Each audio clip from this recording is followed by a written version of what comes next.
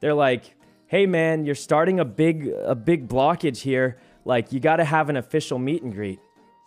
What was that noise? Oh, the thing's back. Well, anyway, besides that, they were like, hey man, you're causing a big blockage. Like, you need an official one. And I'm like, I literally just tried to get into the official one with Miyung that I was gonna be at. And you told me no and said either stand here and hope to see her or find her somewhere else. So I'm standing here. The security starts getting upset. They bring like 4 guys to surround me. This guy's doing the actual Arthur meme.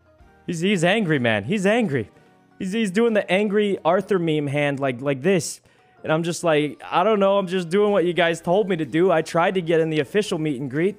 So they were definitely not happy with me. But basically, long story short, I tried to get into Miyung's meet and greet because I thought we were doing like kind of like a bit of a roomy thing.